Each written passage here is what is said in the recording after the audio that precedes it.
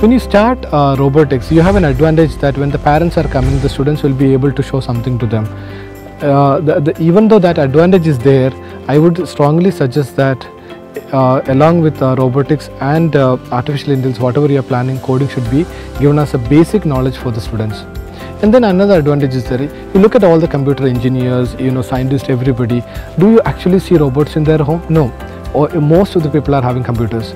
So you have to understand is that in a professional setup, they don't really use other robotics or other machines in their day-to-day life. Most of them are actually coding using a computer.